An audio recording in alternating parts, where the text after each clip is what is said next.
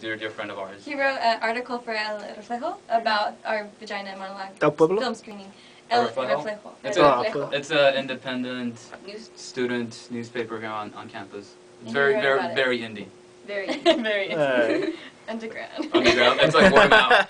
Like only the three of us know about it. If you don't know somebody, then you're out. There's cool. Two groups. There's you people. Ain't cool.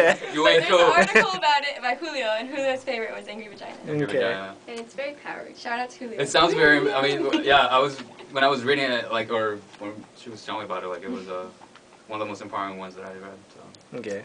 This seems like a weird choice for you, like she said. Just like shouts out, don't shove things in me. Like, and I just see this picture of like, okay, a guy having things shoved into him. But it talks about men. Well, I mean, I think it could connote that like men also want pussy to smell like pussy, you know? Well, I get that, but no, Hopefully. I just have this visual image of stuff being shoved up a guy, and it doesn't work. It's like, oh god. Think tampons. Yeah, tampons. Don't go the other.